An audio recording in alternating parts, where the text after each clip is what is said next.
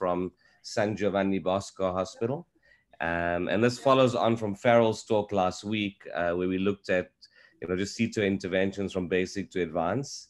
And knowing Roberto, I'm sure this is going to be an interactive session as well, where you'll be asking us some questions along the way, Roberto. Yeah.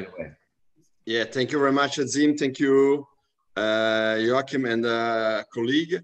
We will start with this session on complication during CTO-PCI. We can have some different situation in which we unfortunately can have this kind of complication.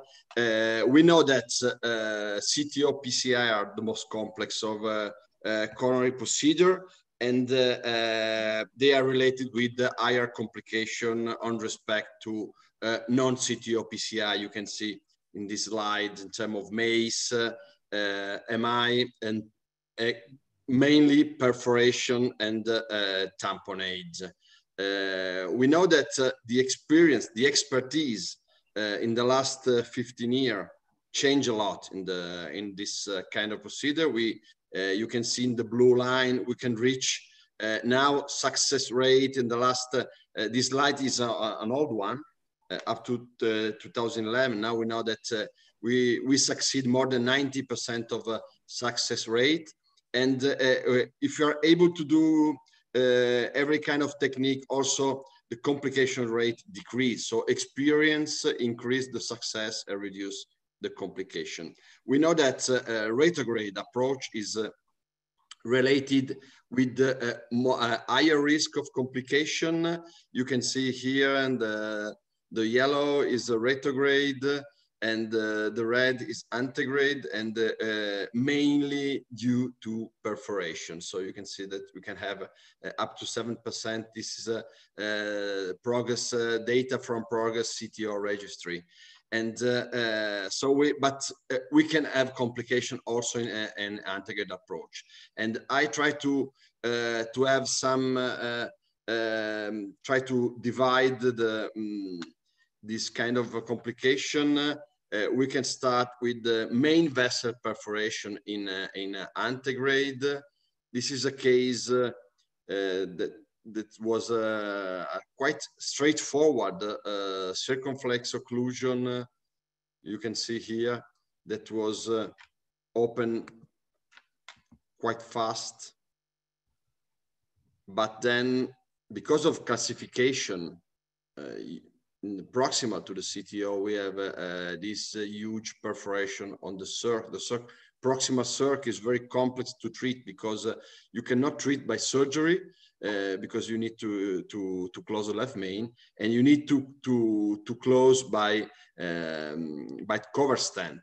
This is the treatment of perforation, the algorithm. If you have a large vessel perforation, it depends on guiding catheter, the size of your guiding catheter, because if you are 7 or 8 French, normally I work with 7 or 8 French during CTO, and I don't use 6 French. 6 French you can use in normal PCI.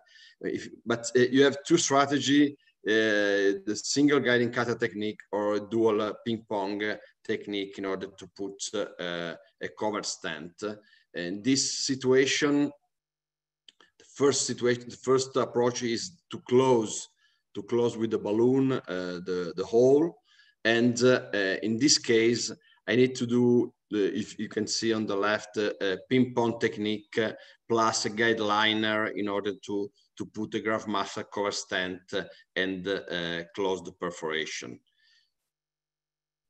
This is another case of antegrade CTO-PCI. Was sent me by a colleague. Is an expert colleague in CTO, and you can see this occlusion is at the level of mid distal occlusion of the LAD, and he crossed the CTO with the IVUS guidance. You can see in the diagonal the IVUS with the Conquest Pro 9, and he dilated. You can see on the right with the 1.25 millimeter balloon. So at this point, everything should be normal, but you can see the result. the Conquest Pro wire was completely outside of the vessel, and the operator made two mistakes. Didn't do the contralateral injection, and did not check into orthogonal projection. So this was the result of a mistake, also even if was a very expert operator. In fact, he was great in treating this complication, putting a balloon in proximal to the occlusion in order to obtain immediate hemostasis. You can see on the right the echo.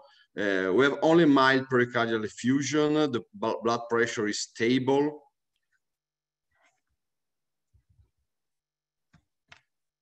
So wait and see without very important, the use of protamine. So when you have gear in your coronary artery, you have not put protamine.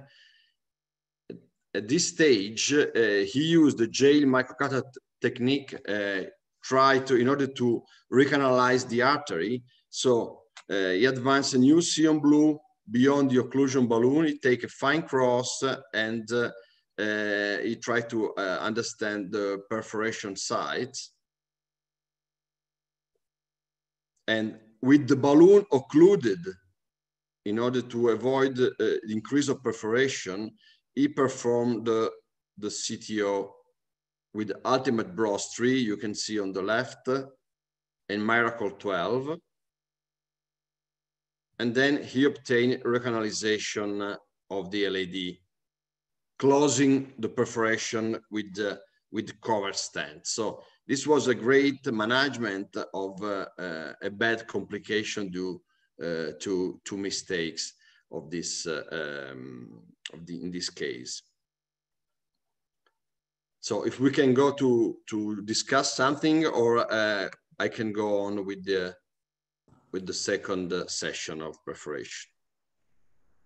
Maybe just two quick questions. Let's see if there's anything from the chat or whether Joachim has a question. So in the second case, you know, this is obviously a very expert operator, right? Who then occluded the vessel and could still recanalize it with a microcatheter behind the occluded balloon. Now, if this had happened to someone more junior, what advice would you give them to do that? Yeah, in this situation, if we can go back to the case, this is the situation which you can be in big trouble, because you have this kind of complication completely outside. You need to put a covered stent across the diagonal. So you have to put a covered stent LAD diagonal in this situation, and if you have to check the contralateral injection, because you can have also increase of perforation even if you put a cover stent in the diagonal branch. In this case, you have to go to surgery for sure. So if you weren't, you know, a very experienced operator, then you would probably stent LAD diagonal so that no flow goes towards the perforation, and then you send the patient for a memory to the LAD, to the surgeon, right? Yeah. So for sure, you need to close completely the LAD, but you need to also be careful about the continuous flow in the perforation side from the right.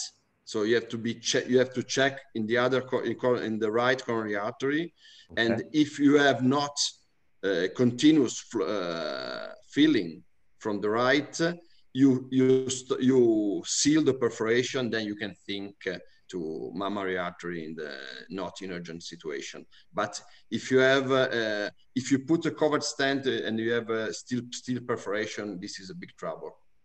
That's a really important point, to check the collaterals, because you could still be bleeding from the collaterals. Yeah, because did you have a comment? Sorry, Roberto. No, okay. Please, Joachim. Oh, no. Okay. Excellent case. So, very nice. Yeah. No, this is the problem of when you have a perforation of collateral in CTO, you always have to take account of the other artery, the artery filling retrograde the collateral. because you can put coil during before the rupture, but you have to check always the other side. This is a very important point. And Roberto, maybe the first case, just a comment for the fellows, if you can, because there it looked like the perforation was contained in the AV groove, in the muscle, okay? It wasn't going to the pericardial space. Yet you still put a covered stent, and I completely agree. But maybe you can maybe share with the fellows the importance of those, perforations that go into the muscle, of how they can actually become complicated with time. Yeah. I agree completely with you, because you can have, in this case, you can have a big increasing hematoma in the muscle, and can make a compression. You can compress also the right ventricle, and you can have a cardiogenic shock for that. So you have to be really careful in that situation. Because if this happens, you are really helpless. So I lost one patient, due to this complication. This is really something which cannot be overestimated. A myocardial hematoma is really a dangerous situation. Yeah. Also in the septal, when you have a septal rupture, and you have to be really careful, because if the septal break in a cavity, this is good, because you have no hematoma. But if you have the septal rupture only in the septum, you can increase the hematoma, and you, as Joachim said, can be really, really dangerous. Yeah, maybe just one quick question from the participants, and then we'll move on to the next case. Miguel? Yeah, I just had one basic question, Dr. Garbo. Can you elaborate a little bit on what was done with that microcatheter and how it was done? Yeah, in this situation, the concept of jail microcatheter technique is that you can work with the microcatheter distal to the balloon inflated. Okay. So that's why, and we will see in the next situation of perforation. This is a situation which you can, the first point is that you need to close the hole. So the balloon is necessary in this case to avoid the increase of perforation. After that, the operator was able to put a microcatheter in parallel, distal to the balloon. With the balloon inflated, he was able to work with the CTO-Y in order to gain a recanalization of the artery. Got it. Okay. This is the concept. Okay. Right. The second situation, equipment loss or entrapment, is a very rare situation. It's not so unusual. And I showed this case last time with the burr entrapment, so I can go fast. This was a CTO with LAD CTO, calcified lesion, entrapment of the burr. In this situation, I show you again the movie for people who were not able to see. You need to cut with the scissor, advance the system, you remove the sleeve, and you put a guide extension. In that case was a guidezilla in order to advance the guide extension in front of the burr. You can see here.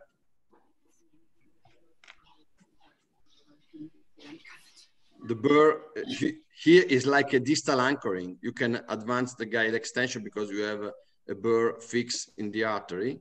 And then you can see here, the guide extension come in front of the burr, and then you need to pull everything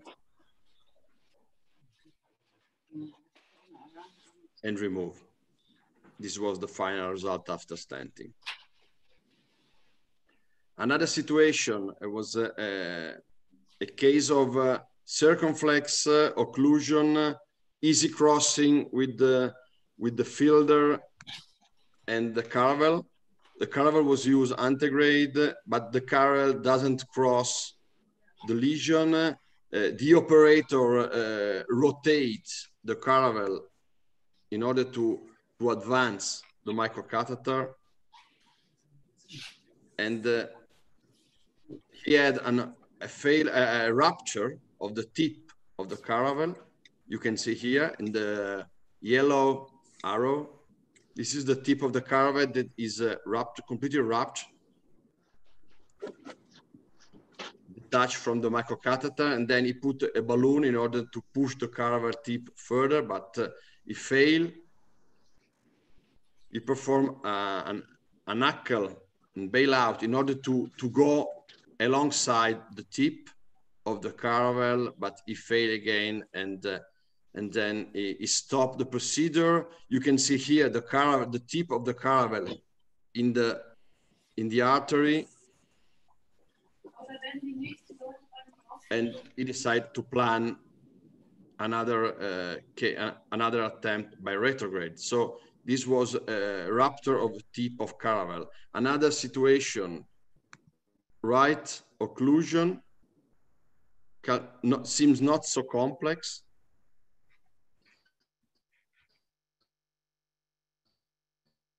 Crossing with the fighter wire, with the caravel again.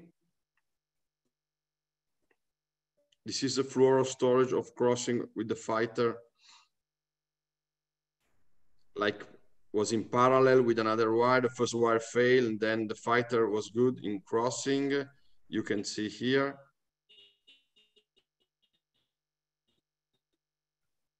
But that's the same situation. The caravel did not cross the calcified lesion.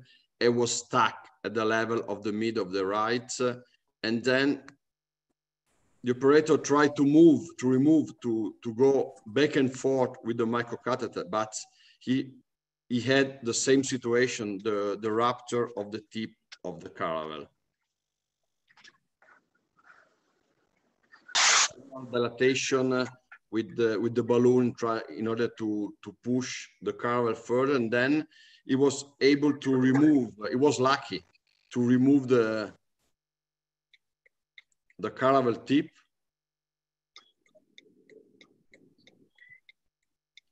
With the balloon inflated, he pulled everything out.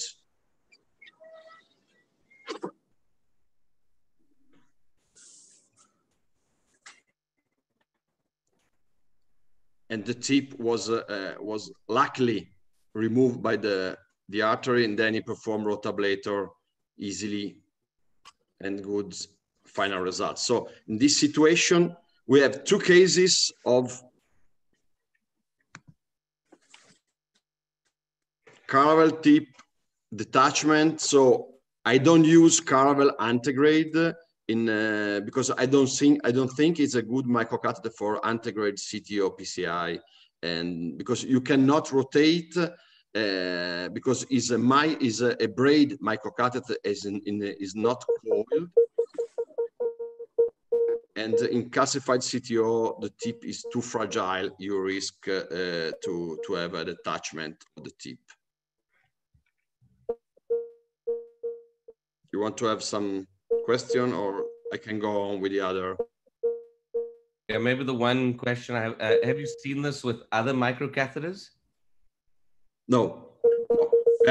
We will see in retrograde, we can have some, not me, but I can show you a problem with the Corsair, but was a completely different story. But the tip rupture also with the very expert colleague like Kambis Masayesh, I've seen in a live case by him. He had the same situation of rupture of the tip of the caravel in calcified CTO. So I discourage the use of caravel in antegrade CTO-PCI. It's very good for, normally I use caravel for retrograde epicardial collateral. Is a fantastic microcatheter for this flexibility profile in order to cross very tiny epicardial collateral, but not in calcified CTO. Normally in antegrade calcified CTO, I use turnpike spiral. It's fantastic microcatheter, and you can rotate and you can push in calcified lesion. Corsair is obviously is good. Mamba is another very good microcatheter for antegrade calcified CTO. Okay, great. Thank you. Another situation is donor. We can go to retrograde now. Donor vessel dissection. This is a very, very high risk complication. We know that in retrograde CTO-PCI, donor vessel is really, really important. you have to be really careful not to have complication. This is a case of ostial RCA in-stent CTO. Was performed 4 years ago. I re-enter with ultimate bros. You can see here what very difficult to push and advance the fine cross retrograde because the instant occlusion. And as you can see, you can see in the red arrow, I had to do a deep intubation with the retrograde guiding catheter. The ABO was deep in the left main in order to push the fine cross that I was able to advance in the antegrade guiding catheter. But this was the situation, what happened. So we have the RG3 in place because I externalize the wire and I dilate antegrade the right, but I have this huge extensive dissection involving diagonal branch, and the patient suddenly had a cardiogenic shock. So in this situation, you have to be really fast, but you don't have to have, you have to know in your mind that you have a wire that is for sure in the true lumen up to the septal, because the RG3 is in the true lumen. So you need, but you have a microcatheter covering the septal because you are in retrograde. So in this situation, you need to be really fast. You have to remove the microcatheter, maintain the RG3. That's why I did. So I removed the fine cross, and over the RG3, I do a dilatation in order to restore the flow in the left system. And I put a stent in the proximal LED and the left main. And then I proceed to treat the RCA CTO with the stenting. So once the left system is okay, with the same wire, I performed the PCI on the CTO. This was the final result. And this was the final result on the left system. So this situation was really a nightmare, acute dissection in the left donor artery. But if you know what you are doing, you don't have to push a second wire in the LED because you risk to jail the RG3 and to go in the false lumen. So you have to be careful and use the RG3 as a safety wire. Another situation, for sure, in this situation, after that, I not always take a second wire in the distal LED in order, like the name is a really safety wire, in order to have a wire in the distal LED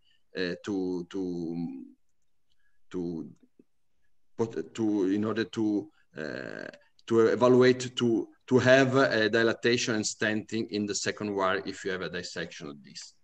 Mm. There are a couple of questions from about that case, Roberto. Just one sec, Miguel. Yeah. One question from Dr. Menegos, one of our attendings here. She was asking, what did you do for hemodynamic support, if any, for this patient when he developed shock if you had both groins occupied? Yeah, in this situation, we were fast to in this. Yeah, you need to open very fast the left main. So the first point in this situation, the patient, the pressure dropped down to 80, and before I have a cardiac arrest, we remove the fine cross because we have the RG3, so we can remove easily the fine cross without any other problem, and we put suddenly a balloon in order to restore the flow in the left system. And in this situation, if you have a persistent cardiogenic shock in this situation, you need to. It depends on also on the access, because if you have two femoral access that are for with your two guiding catheter, you can put, for instance, an EIBP in one of the two femoral, making a little bit up in the femoral. You can puncture. You can put another EIBP. If you are radial, you can use the femoral access also for an impella, and if you need more support in this situation. Do you usually go radial femoral or bifemoral? Yeah, this is an interesting question. Normally, in the past, I start with the bifemoral approach because everybody was start with the bifemoral. Now I have more than 90% of cases have at least one radial approach, Right. where access, and in 50% have biradial access, and in 40% one radial and one femoral. Okay. And important that when you have two radial access, always in the right radial artery, I put the guiding catheter for the left main, and in the left radial artery, the guiding catheter from the right coronary artery. So in order to have a good support, when you are with the right radial, you can do retrograde, you can put a guiding catheter for the left main, you have a very good support, you can do whatever you want. Okay. And, you know, a couple of people here were concerned about your last cine there, which showed a staining next to a septal branch. They're asking if there was a perforation also. Yeah. This was perforation, but was not the septal I used for the retrograde, was the first septal I used for the first attempt. Okay. So for a question of time, I didn't show you that I try at the beginning the second septal, I failed, and I switched to the first septal. You can see here the first septal is perfect, and in this case we check for sure the septal. This kind of perforation you can manage conservatively. Okay. In the septal. There was a question about perforation before that kind of relates to this, which is, when do you give protamine? Do you occlude with a balloon and see if you've contained the bleeding, and at that point remove your equipment, give protamine? How long do you wait, or do you always go for a covered stent and not give protamine? Yeah, this is for the perforation of main vessel.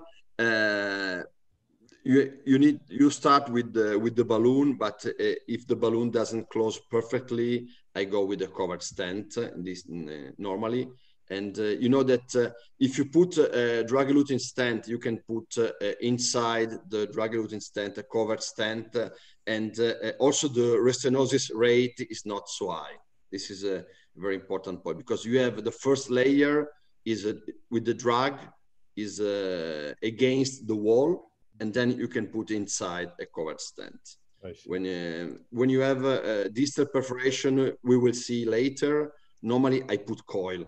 I want to be sure to close the perforation, because I have in the past some case of perforation that seems to be okay in the cath lab, and after 3, 4, 5 hours, where you are in ICU, you can have cardiac tamponade. Right. So you need to be really sure that the perforation is closed before leave the patient from the cath lab. And protamine, if you want to use protamine, you have to use when everything is out. Right.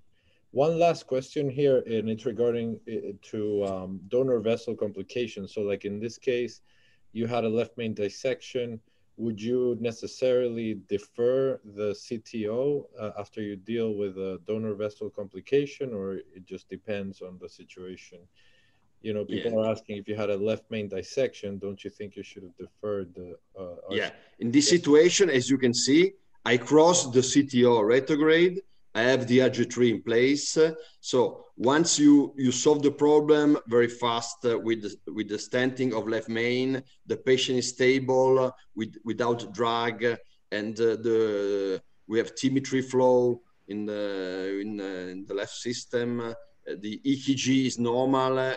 We were able to close the procedure, stenting, and opening also the CTO. But when you have a bad complication in the donor vessel, and you need to go on with the CTO, maybe a long CTO. It depends. You can stop. You can go defer for a next attempt for sure. It depends on situation. Mm-hmm. Yeah. One last question here also is, do you then try, related to your last comment, do you try to put a DES underneath a covered stent, or is this something that just circumstantially happens and you take advantage of it? Excuse me? This thing that you mentioned about how you could put a drug-eluting stent against a vessel wall and then inside of it, a covered stent. Do you try to do that in the setting of a complication, or is that just something that if you have it is a good thing? But the problem is that, Miguel, usually you can have a rupture after you put a stent, and then you post-dilate the stent. So you have already in place a drug-eluting stent, you post-dilate the stent, and you have a rupture. So you have already in place the drug-eluting stent. Right. Okay. This situation, in the other situation, which you have a rupture, without putting a stent before, but just with the balloon. Yeah, in this situation, it depends on the situation. You can normally, if the perforation is huge, you go with the covered stent immediately, and not drug-eluting stent and then a covered stent later. Yeah. Got it. Right. Let's move on then. Okay. We have the ischemia of the collateral channel. We have this interesting case of this can happen when you go with the very tortuous epicardial corkscrew. You can see like this, and the problem is that is the only collateral that give flow to the vessel that is occluded. Like you can see in this right, we have a right occlusion, and this is the only ramus, the only branch that give flow to the right. So you can have accordion effect, like in this case. You can see on the left is a very bad image, and this led to cardiac arrest. You can see because with the accordion effect on this branch, you can completely stop the flow to the right, and you can have this kind of bad complication that was solved by removing everything. So the operator was able to and needs to remove all the gear from the collateral.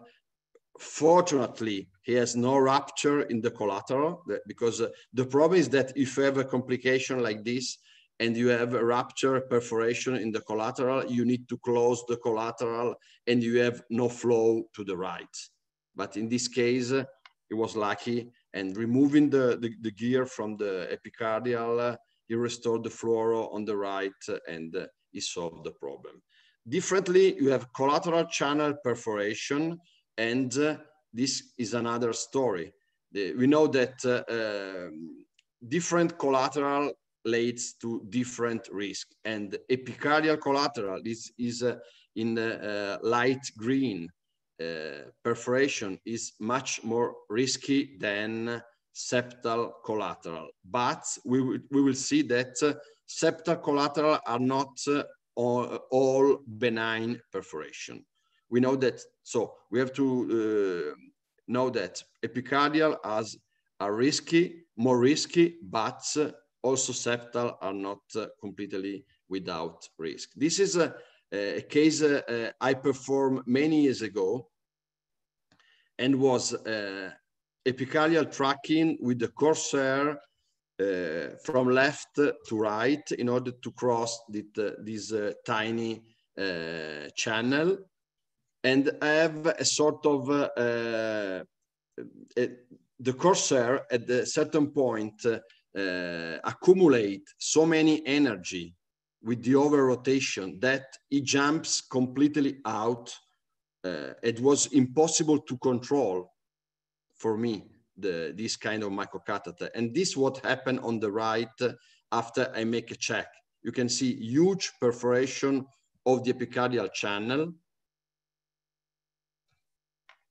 And we have Friedrich's T in the distal LAD. So at this point, what we have to do? Immediately, we have to take a balloon in order to stop the flow in the distal LAD in order to stop the perforation. So this was the first step. The second step was to put a second wire in the distal LAD and to put the microcatheter distal to the balloon. This is the block. It was my first case in which I used this technique. So distal proximal block with the balloon and distal delivery of coil with microcatheter. In that case, 4 coils were necessary, you can see, but I avoid to have a pericardial drainage because I was able to completely close the perforation, putting this coil, and the balloon was necessary to stop the flow, the bleeding. This is the case of septal rupture. You can see it's an osteal CTO. I went retrograde with the caravel. This is a caravel and the wire from the first tiny septal. You can see on the right, I tried to cross.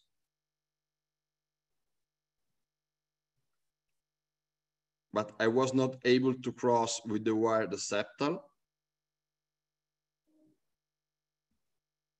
Then I make a mistake, you can see here.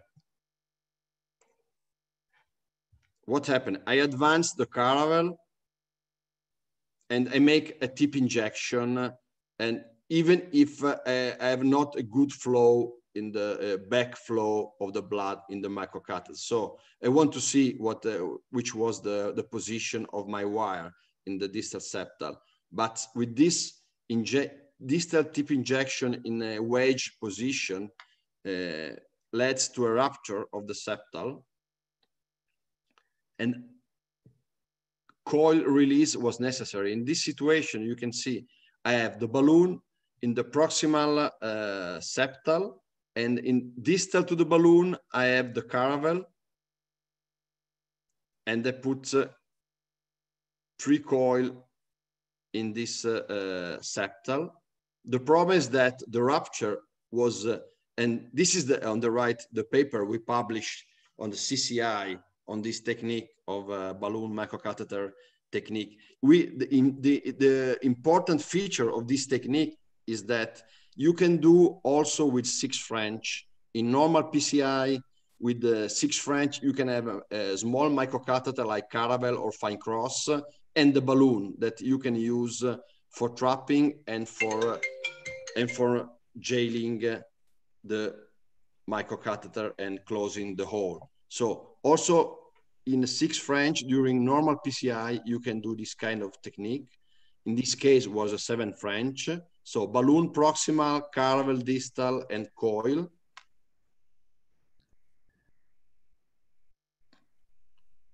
But in this case, pericardial drainage was necessary because the patient developed cardiac tamponade because of the huge septal rupture that I had. So after pericardiocentesis and coil embolization of the septal, the patient was well. The problem is that she persisted to have angina, and even if I was not happy to do that, after 12 months, I need to treat again in order to reopen this right. In this case, I went, you can see in a distal septal, you can see on the right screen, we have the coil in the first septal of the previous attempt, and the distal septal was really easy in that case to cross. So in the first case, I make also the mistake to choose the wrong septal because the distal one was so easy to cross with the caravel. So I crossed the septal with the Sion and caravel, and then it was easy to perform the retrograde opening. And the patient is now she's really well after more than 2 years. So that's a great result, Roberto. I wanted to just maybe highlight that technique for the colleagues, because I think it's a really useful technique to, you know, inflate with a balloon, jailing your jailing your microcatheter to work distally. I've used it also, just so the colleagues know, for periphery. You know, when I've had with TAVR or impeller or balloon pump, a big perforation, and I don't have a wire. So I will then go, you know, from 2 access sites. So one will just be a balloon, okay, to inflate the balloon, and then I'll have a catheter, a peripheral catheter, next to it, jailed, so I can wire the distal branch, but there's no bleeding. So you can use it in the periphery as well when you have a big perforation. It's very useful. So the one thing, normally, if you are talking about normal PCI that the fellow can do, you have a soft polymeric wire in the diagonal, and you have a distal perforation in the diagonal. In the past, we explained to fellow, we tried to put a balloon in order to see we can seal the perforation, but we know that these distal wire perforation are really, really dangerous, because many times the perforation you are not able to stop only with the proximal balloon. So my suggestion is, I always do in this situation when you have a perforation like this, it's very important not to move the wire, because the wire have to be in the same position, and you can put a second wire in parallel with the balloon proximal in order to block the bleeding. And in the first wire, you put a microcatheter with a trapping technique. You go distal to the balloon. You can check with contrast, and you will see the perforation. Then you can put coil, the first coil. Then you can go a little bit back. You can inject again. If the first coil is okay, you finish. If you still have a perforation, you can put a second coil, and even with the balloon proximal that close the hole. Yeah. Now, the other advantage is I've seen people, when they try to put coils, the microcatheter comes back and jumps backwards. And so the coil doesn't end up where you want it to, right? And it may embolize into a more larger vessel. Yes. So the other reason I like this technique is because you really hold the microcatheter there. So when you deliver your coils, you get them to where you want to. The coil, because the microcatheter can't come back. Blocked. It's blocked. Yeah, it's blocked. Yeah. It cannot go back, go jump back. And then it's important in this situation to use detachable coil. That I always use this, and not pushable coil, because we learn from neuroradiologists, they treat cerebral aneurysm, that detachable coil are the coil perfect for coronary perforation, because you have perfect control of this coil. Normally, the size of the coil is I use is 1.5 millimeter or 2 millimeter of diameter and 40 millimeter of length. And with this detachable coil, we have many coils that are compatible with all microcatheter we have, because they are 0.10 inch coil. We can go inside, and when you are sure that the coil is good, you can detach with the detacher and easily. Right. So are you using the EV, just quickly, 2 last questions on this case. Which coils are you using, detachable coils? Because there's more than one. You have EV3 coil, like Concerto coil, and is very good. Another coil, fantastic, is a Striker coil. Target Striker is fantastic, or Microvention from Terumo also is good. And these are, I think, the 3 best detachable coil system. Okay. And then the second question: when you have a perforation of collaterals, and you have to coil them, my concern is always about bleeding from the other side of the collateral. How do you make sure that, I mean, what do you do in those cases? Yeah, in those cases, for a question of time, I have not show you this case, but when you have normally in epicardial collateral from circumflex to the right to the posterolateral branch, in this situation, you have if you have a perforation of the epicardial, you need when you open the right, you need to go in the posterolateral branch and to put another coil from antegrade. I have a case in which I make a mistake. I open, I have a perforation of the collateral and the circ. I put a coil, and then I open the right antegrade. And I didn't see very much a big perforation from the right. But if we were able to look very careful, there was still bleeding, and the patient went to ICU. It was a patient in atrial fibrillation, so with anticoagulant, and then he developed a large hematoma in the AV groove, closing completely the right atrium, and was good. We were lucky to manage conservatively, but this is a case in which you can have a disaster. So suggest is for sure when you have an epicardial perforation in the CTO, always go in the other side to see with the other way. Normally the problem is that if you are not able to open the right antegrade, you have no problem, because Okay. because you close from one side the collateral. But the problem starts after the reopening in the other side of the artery. So very careful at the end of the procedure. Okay, thanks, Roberto. Another point, equipment entrapment on the retrograde side. This is interesting, is really a crazy case. It was not for sure a CTO, it was a woman with bioprosthesis, perimount magna S, severe aortic degeneration of the valve, and ostial RCA subocclusion, acute coronary syndrome. I was not able to select the right in any case. I need to go retrograde.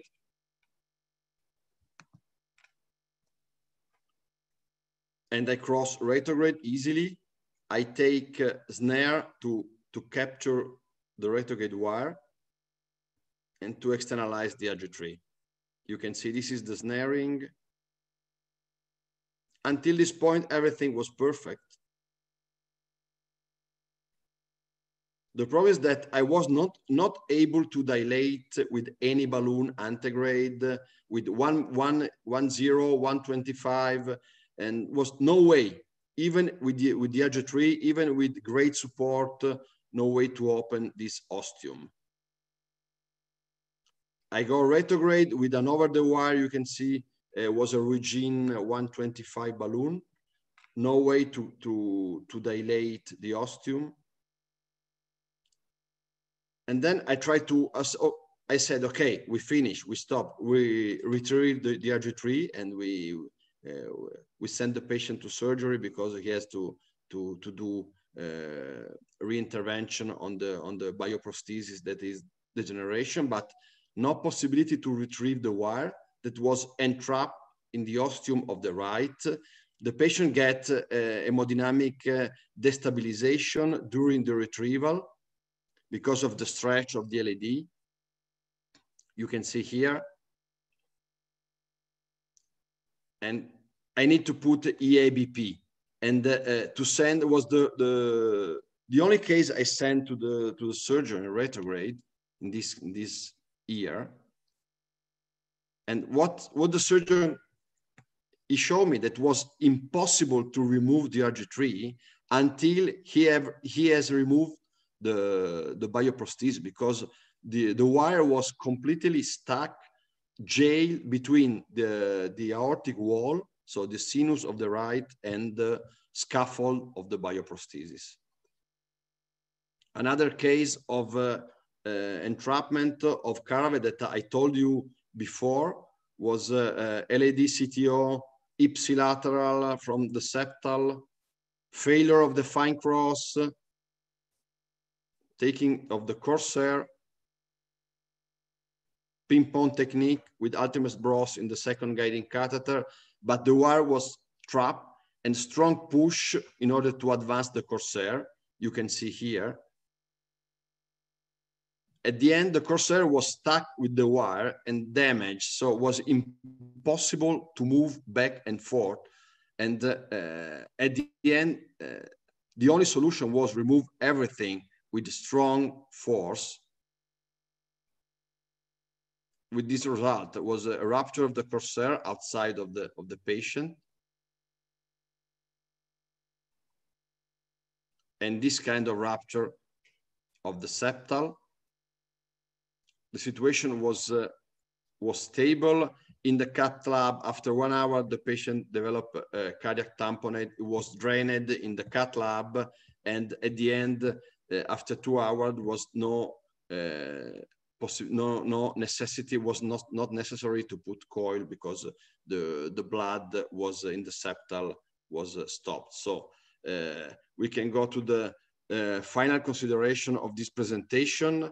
CTO-PCI are the most complex subset amongst the coronary lesion. It's not surprising to see higher percentage of intra and interprocedural complication. The operator experience is essential in order to quickly recognize and handle all sorts of complications. So when you plan CTO, and we have the good expertise to do that, we need to think that it means also planning for treating complication. Thank you very much. Excellent, Roberto. Thank you so much. That was phenomenal. Really interesting cases. I'll see if Miguel, if there are any questions from the audience. So I wanted to tell you, just so you know, the case you showed with the entrapped wire and the bioprosthetic valve. Okay. Yeah. The valve there is not a Magna Ease. It's actually a Sorin mitral flow. And it's a mitral flow. Yeah. And the mitral flow, because the leaflet's on the outside, that may be why you got stuck there, you know, is because there's not much space. When they put the Sorin mitral flow in, there's almost no space between the aorta and the ring, okay? It doesn't have a thick ring like the perimount that pushes you away from the aorta. So that may be the design of that valve is also probably why you got stuck there. Okay, yeah. You are right. It was a mitral flow. Yeah, I had a mistake in the slide. I think that shape of valve is also why it didn't help. So the scaffold of the mitral flow can make a sort of obstacle to the ostium on the right. Absolutely. Okay. Yeah. Great. Thank you. Dr. Garbo, I have a very specific question. I've thought about these cases and I've seen a couple.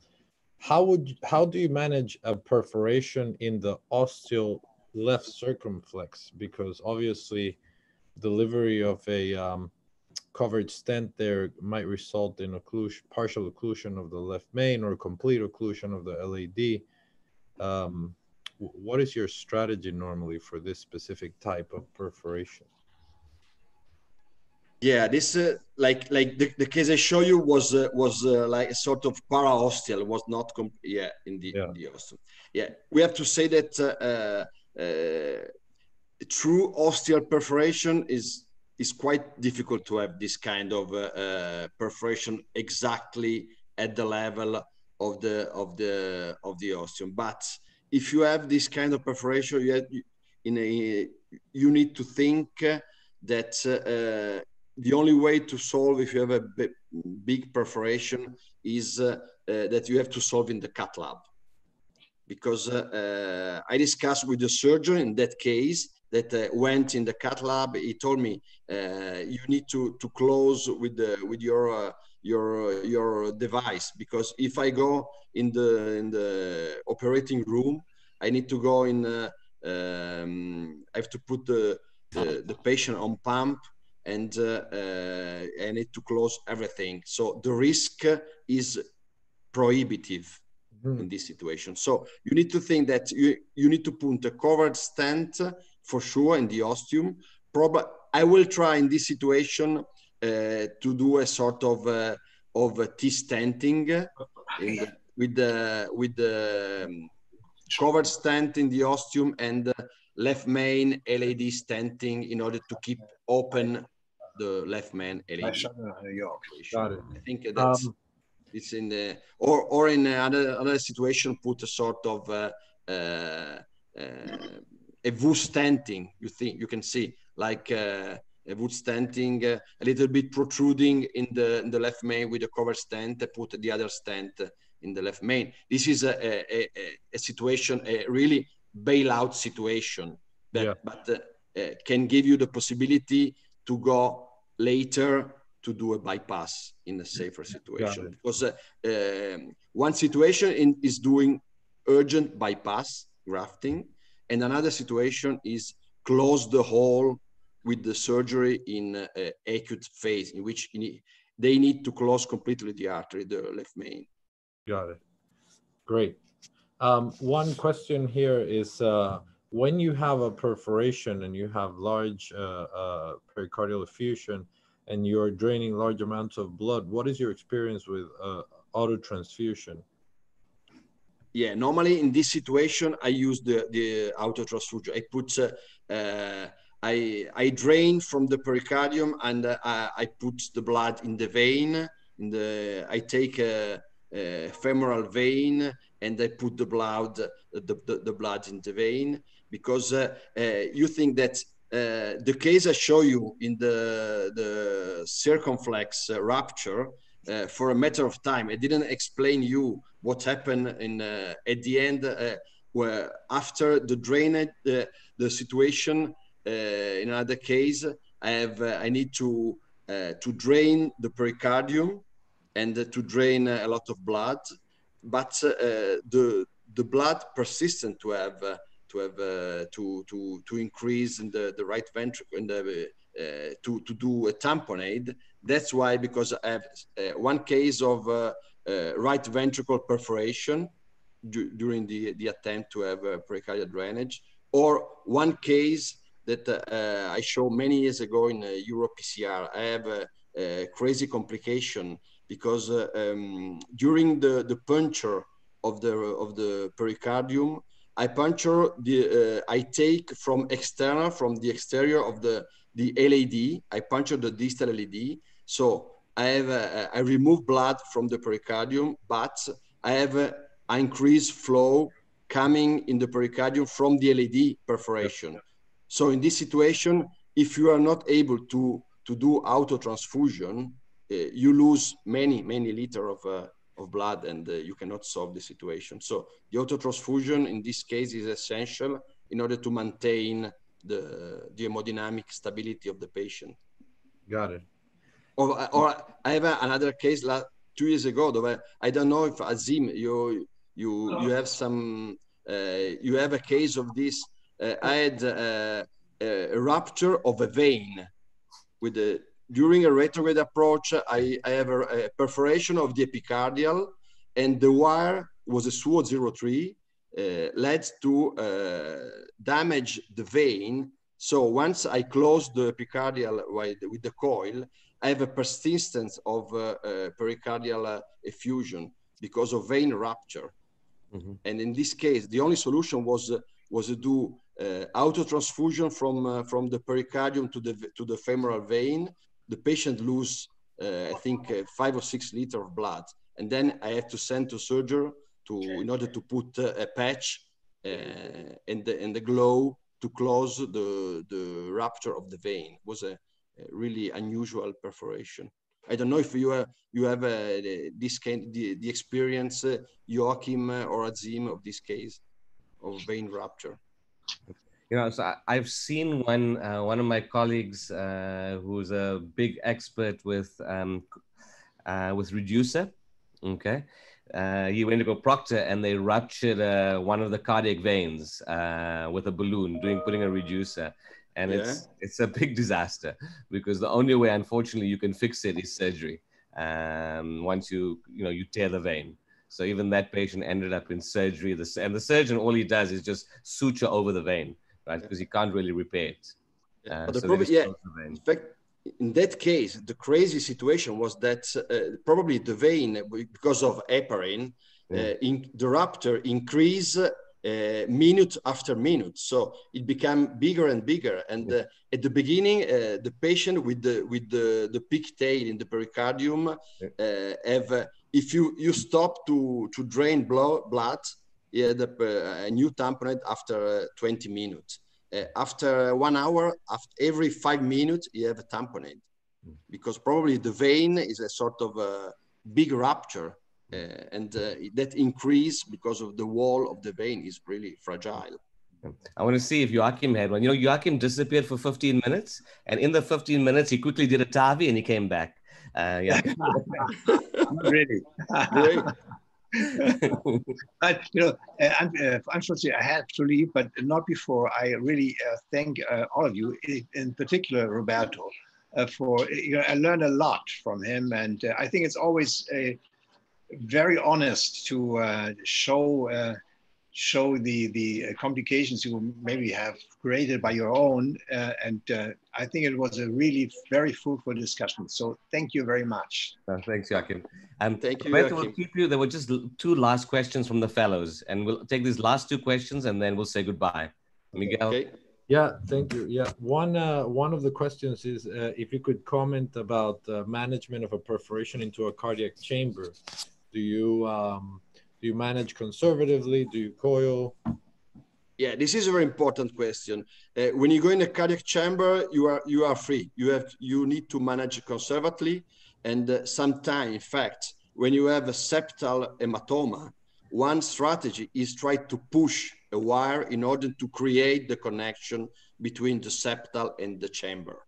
So when you have a sort of fistula from a septal branch and the chamber, you are lucky, and you can manage without do nothing conservatively in a safest way. Okay. And the last one is how do you manage osteal dissections or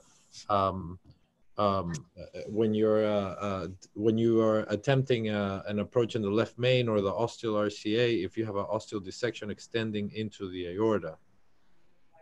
Yeah, in the right or on the left, either. Or in the left, yeah.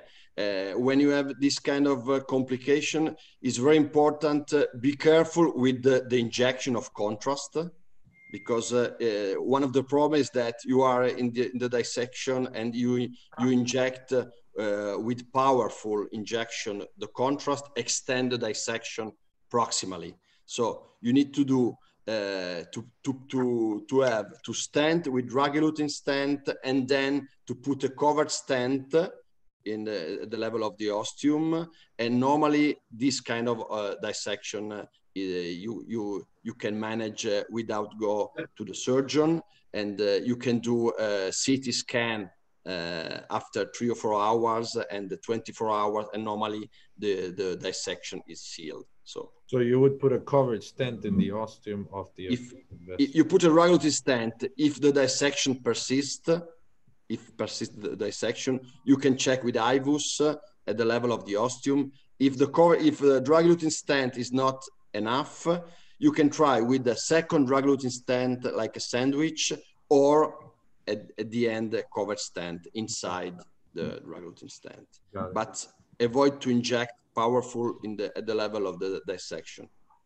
Got it. Excellent. Thank you. Roberto, thank you so much. That was really amazing. And like Joachim said, it's often challenging. Not everybody wants to share their complications, but you really shared it in a very open, educational way, where I think all of us learned from it. I learned some new things. I'm sure Joachim did, but I'm sure definitely the fellows. We have no more, no other CATH conference this week, but next week we have 2 CATH conferences for those of you who want to join.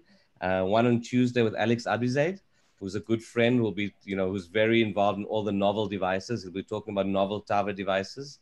Joachim, you may enjoy that one. It should be very good. And then on the Thursday, we have a talk on OCT, but really a basic talk for fellows and attendings on how to recognize pathology on OCT. So it's going to be a very practical talk with lots of quizzes on how to tell different lesions on OCT. Yeah. Okay. Thank you. I want to thank you, Azim, for your invitation. You are a great idea, great success, and thank you to everybody. And goodbye to Joachim. It was a great pleasure to see you, and I hope to see all of you very soon. So us too. Thank you, Dr. Garbo. Bye. Bye-bye. Thank you.